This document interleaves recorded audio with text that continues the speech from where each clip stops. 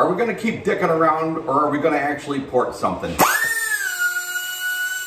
Good morning and happy Friday. Captain 315 here.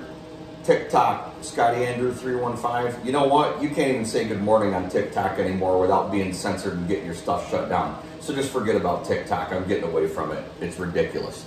Anyhow, we're not going to get into that. We're going to get into porting. The chips are flying today for stage 2. I don't even know what episode this is or what installment this is. But I want to go over on the board, more drawings, more school, ring the bell. I'm going to show you here because it's about impossible to actually show you on the porting. I'll throw a little bonus grinding in there just because it's fun to see stuff fly.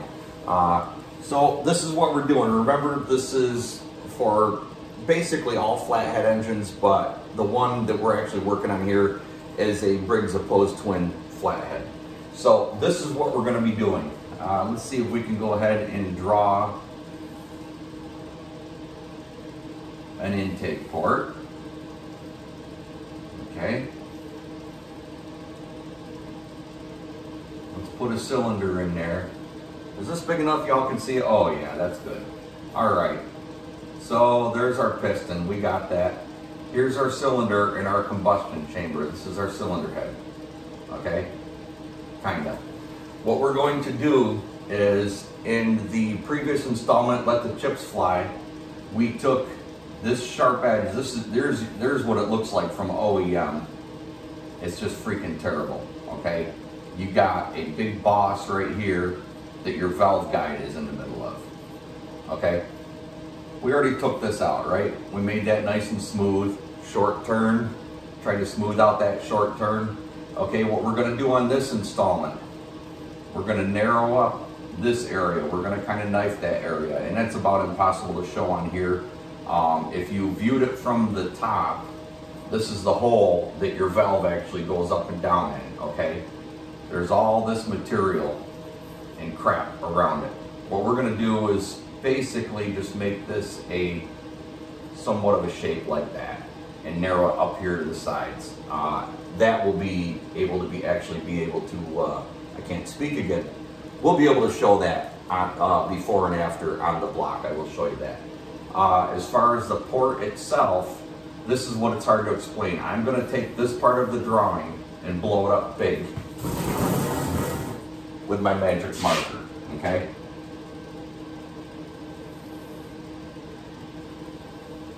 There's our port. Oh, look, nice short turn. Y'all did a great job on that. You got rid of that sharp edge.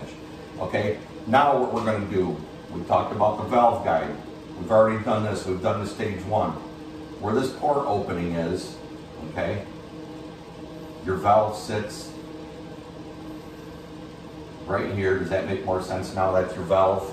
This is your 30-degree, or some engines 45-degree seat. What we're going to do now, we're going to actually hog the bowl, as I would call it. Some people call this the bowl area or the throat area. It's the area directly below the valve. We're going to take this and we're going to kind of make a bowl shape out of this, okay? If you view the port from the side, skip that. Don't mess with that short turn. You don't have a lot of material there. I'm sorry. We're going to bowl this. So if you looked at the valve, let's draw it from the top. Okay, there's your valve. And there's your port. You're looking at it from the top. Your piston's over here, okay? We're going to take this and we're basically going to do this with it. That is a little bit extreme. We're talking enough that you can feel, if you were to stick your hand down this edge here, you can feel it kind of roll out a little bit, if you're following me. It's kind of hard to explain. I'm not doing a real good job this morning. Bear with me. Deal with it. I will take a measurement and actually give you a measurement for this. This is something you want to experiment with. For all intents and purposes, anything with the overhead valve in the automotive world, you didn't want to do that. There's actually a calculation you do, and you basically come in after your valve job and you drop it straight in. This was kind of an experiment and it really helped. The thought process was to actually, if you're familiar with Venturi principle,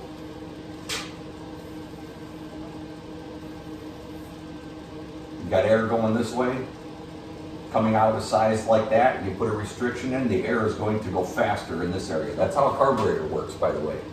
So my thought was, if maybe we actually made the valve seat area that we can't really change the size of without going crazy, that maybe if we made that a little bit of a restriction, the air would speed up as it went past that seat and got around the valve a little bit quicker. Flow bench repeated testing proved it works. If y'all are familiar with Studebaker, you off-road mud mowers guys, you know who Studebaker is. It was funny, I mentioned this to him and he says, yeah, I do that all the time. Studebaker is a mad scientist, I'm telling you, that guy's smart, you need to listen to him. He's got it going on. So, this is where we're going with this. I will show you narrowing up the guide. One other point I want to make while I'm scribbling down here. We're going to talk about intake and exhaust, port matching, gasket matching. Everybody talks about that. Basically, let's just say this is your intake port, okay?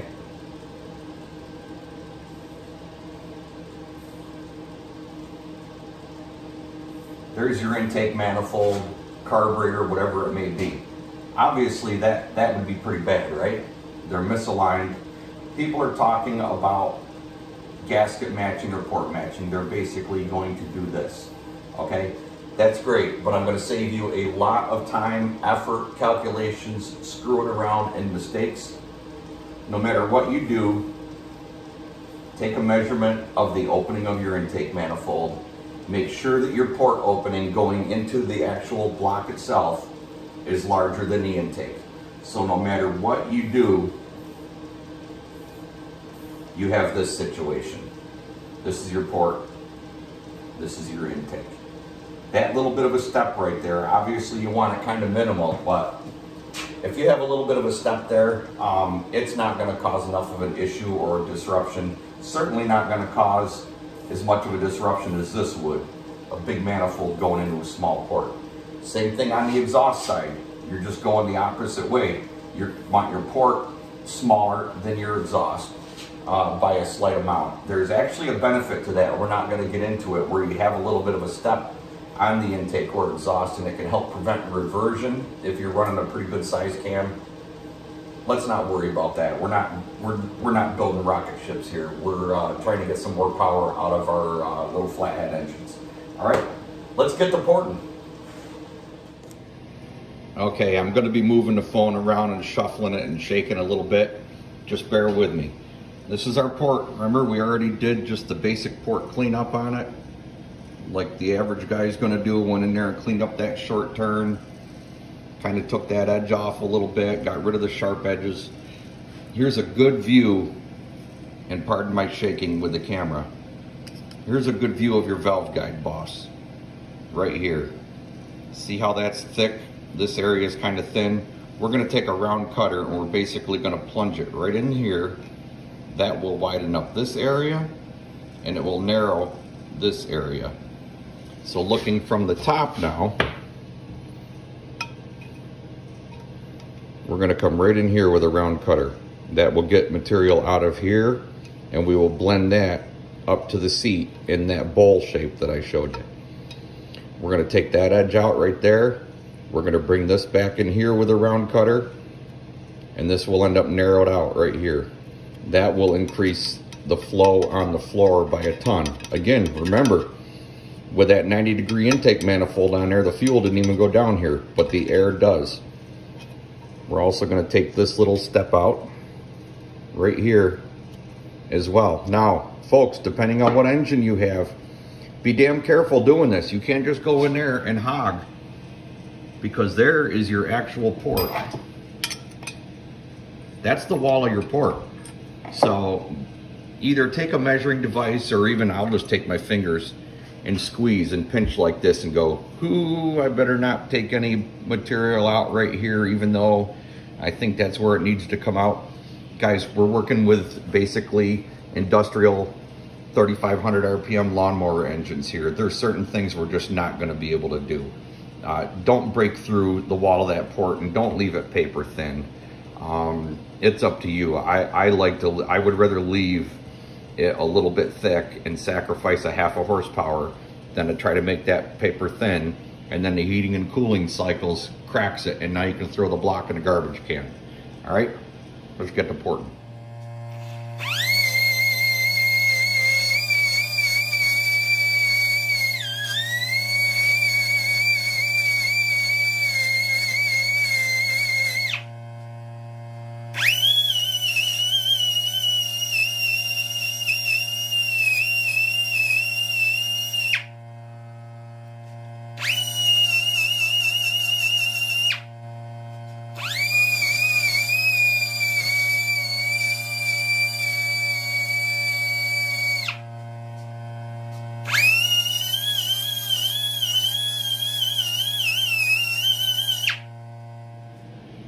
Okay, so we went ahead and narrowed up that valve guide boss.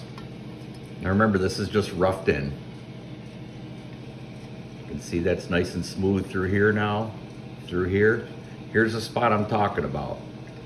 I can't get the cutter all the way down in there because it's really starting to take a lot of material out right here.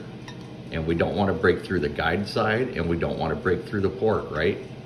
Little spot like that, we have no choice. Leave it alone. Same thing back here. This area is directly behind the valve stem, which is also a restriction. We'll get into that later. Don't worry too much about this back here. Just bring that around and smooth it out and up. That's fine. You don't have to get nuts right in this direct area. Another thing I want to show you. If you look at this port, it's kind of hard to see without a good bright light, but if you see, nice and round here, and then see how this area kind of goes in this general direction. Get rid of that. Lay this back. Make that nice and smooth so when you look in that port, this is a nice round shape. So we can lay this corner back. You can see this don't need to be laid back as much. On the other side, it's pretty much a straight shot. There's a little tiny bump right there. That is so there's extra material for your head bolt. All right, you can smooth that off a little bit if you want. That's not enough of a restriction to worry about. Let's see if I can get a better picture. There's the bump right there. Just smooth that out a little bit. If you happen to break through there where there's a head bolt, it's not the best idea, not the best scenario, but don't throw it away. Just put the head bolt in it and you'll be fine. All right, there's a better view. You can see how this area right here is kind of in this way. This actually goes around the corner right here. We're going to try to lay that back. We can't take it all the way back. Remember, we don't have enough material, but we can take the majority of it back.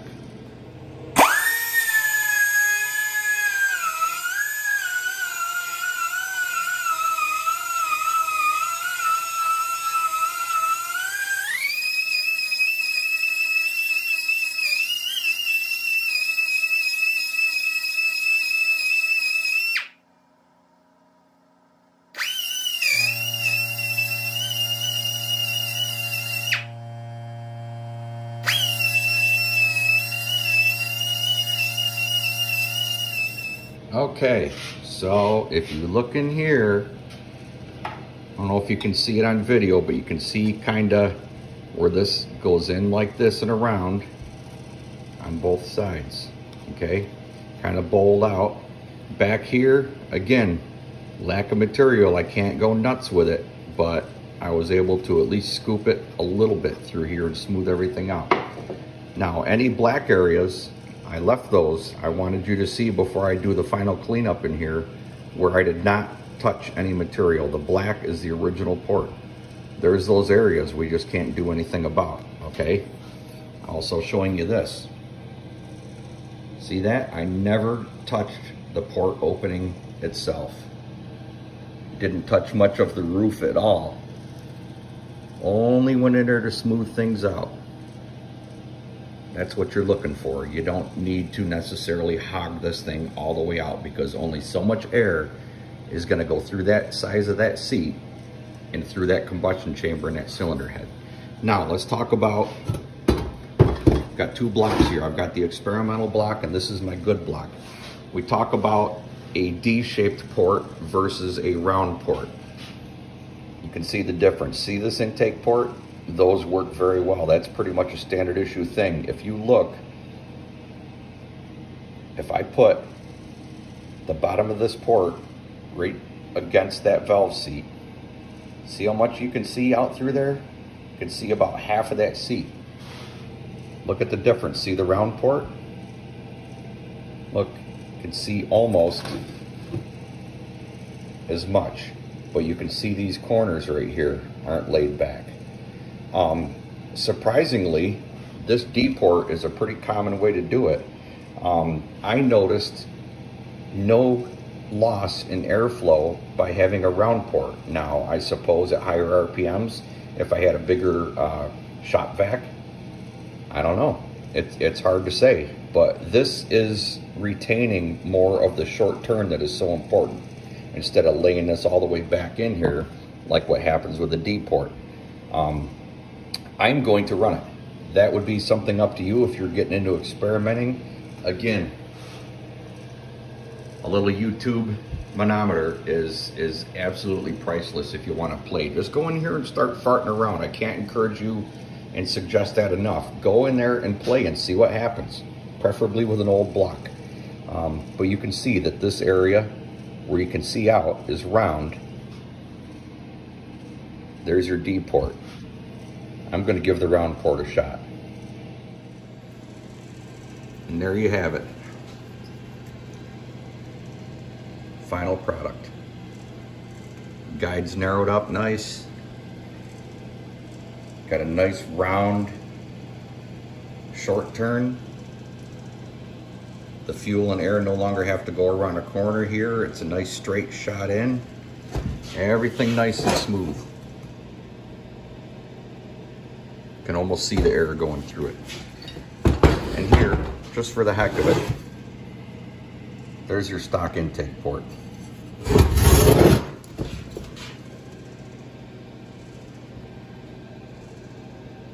Yucky. We certainly got into the nitty-gritty today, didn't we?